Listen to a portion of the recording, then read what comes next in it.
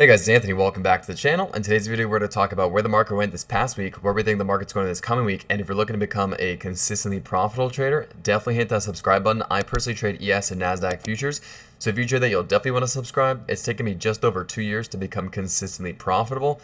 Lots of trial and error, lots of lessons learned, lots of pain, but over time I became more consistent, and I believe that you will as well if you're not already. So without further ado, let's dive into the charts. Just before we dive into the charts, make sure you give this video a thumbs up. Lets me know you like these kind of videos, so just hit that thumbs up button.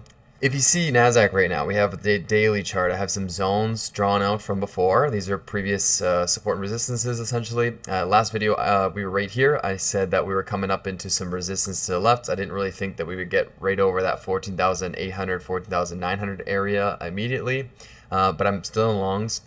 We did, and I mean, the last 2 days, Thursday and Friday, still had a big push up, and we even got above 15,000 and closed above 15,000.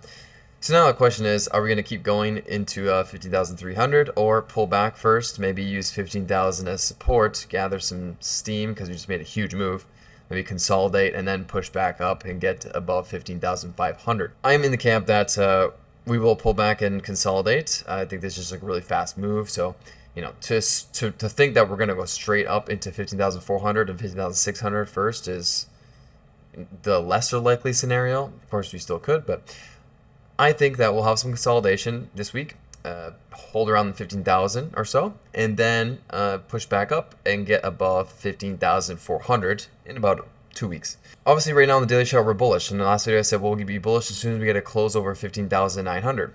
We did that on Thursday, so that was we're now in a bullish market structure on Nasdaq on the daily, also ES. We'll go over ES shortly. But as you can see, we just came straight to the 200-day moving average and popped back up. Now we're even above the 50-day moving average. So that's very bullish. Let's go to the weekly chart just to see if we're bullish. On the weekly chart, we're actually not yet bullish. Why? Because we have a high, we have a lower low, we have a lower high, we have a lower low, we have a lower high, we have a lower low, and so far we still have a lower high based on the weekly chart. So we need to get above 15,500, let's call it, to really confirm that we're bullish again on the Nasdaq on the weekly chart, right? So weekly chart is actually still bearish, but every other time frame is bullish. Okay, so we're getting there. I'm still in my longs, but I think, you know, since we had such a big move, we could have some consolidation in between these areas here from about 15,000 to 15,300 before breaking up to the upside for more continuation. So if you're not in any trade right now, then there's nothing to do, really.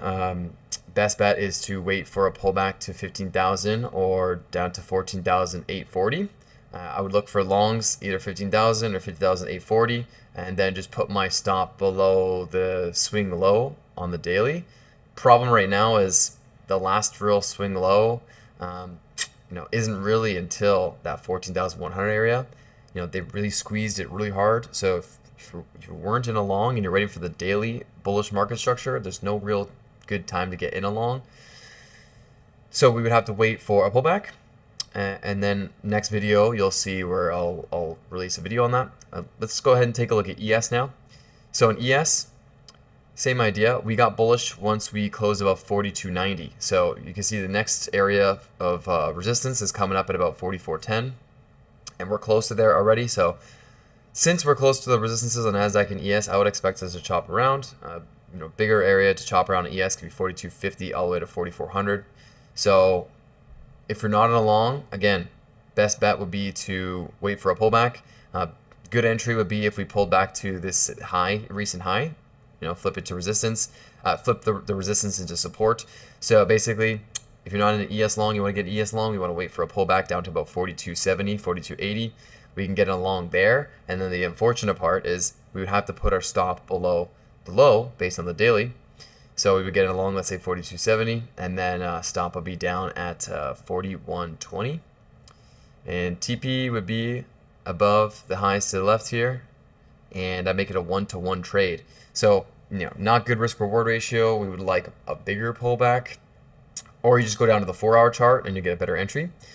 But for now, obviously very bullish, and we'll have to continue to see what's going to happen there. I believe that we'll have a rally into the end of the year and get back up to 4,600, 4,700 on ES by the end of the year, and Nasdaq back above 16,000 by the end of the year. I've been saying that for a while, and I'm going to hold my longs until then on the Nasdaq essentially. But I did take a quarter of my position off, and I will re-add on Nasdaq if there's a pullback. Not a whole lot to look at there, other than let's go over the weekly chart on ES. So similar to the Nasdaq, a high, a lower low, and then a lower high, lower low, lower high, lower low, and we're coming up to breaking 44.35. Once we get above 44.35 on ES, then we can say, hey, we're bullish again on the weekly chart. We're almost there.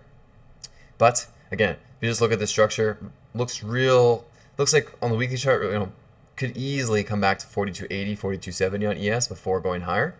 So I wouldn't be rushing into longs there. And then Nasdaq on the weekly chart, very similar idea, could easily come down to 14,800, pull back, fill 14,800 and then continue higher.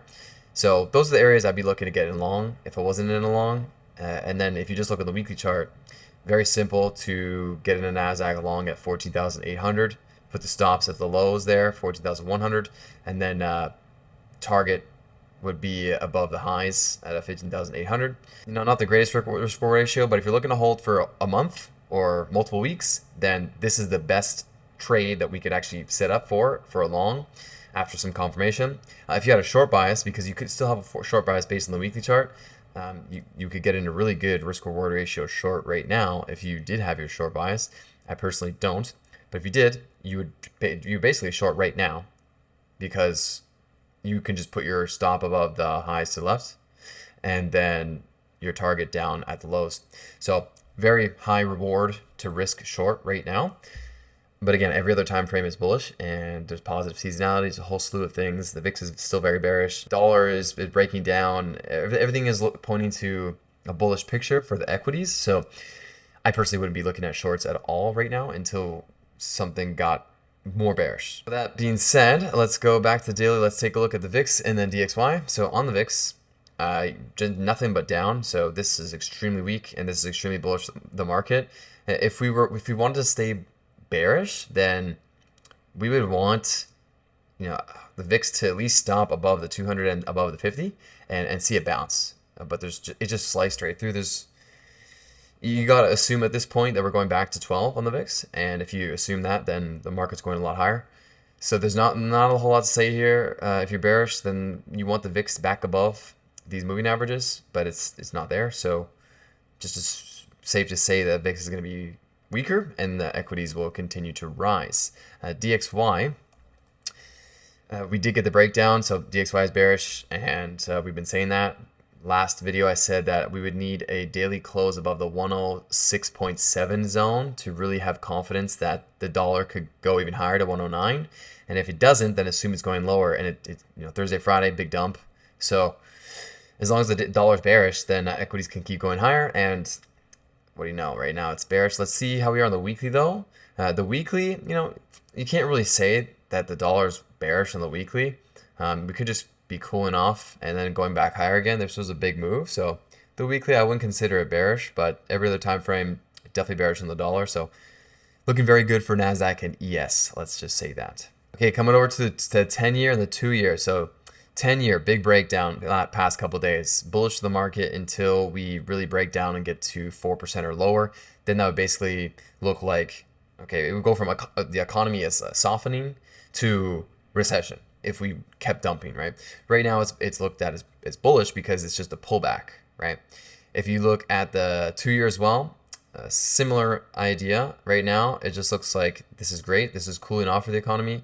So for now, all this weakness in the yields is going to be very positive for the market until it goes down so much that it flips.